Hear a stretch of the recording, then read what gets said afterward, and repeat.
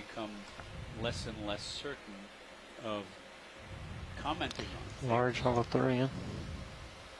The fishes, it goes without saying. So during this expedition, we've seen quite a lot of Holothurians, quite a large diversity of them. And there's one right now. Quite a lot of in purple. I'm just trying to find out which species it is. It's got these very tiny papillae on its dorsal surface, as well as this very obvious striated fringe. Perhaps it could be Benthodites sanguinolenta or typica. Those are pretty difficult to tell apart without specimens in hand. Look at those very, very fine little filaments coming off its dorsal surface.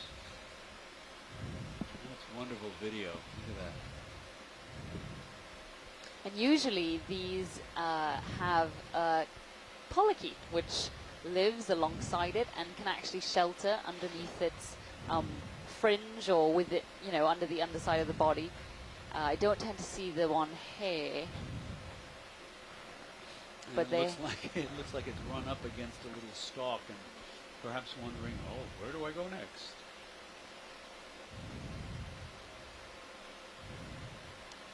Video is clear. Copy that.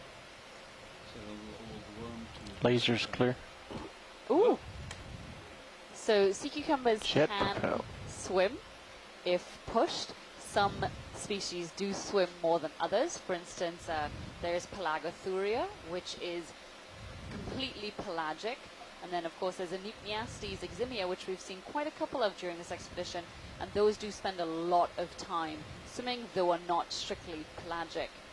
This one likely uses its swimming abilities as an escape mechanism, and so will only do so when really pushed. And I guess the presence of D2 was a little bit too close for comfort. There's a chimera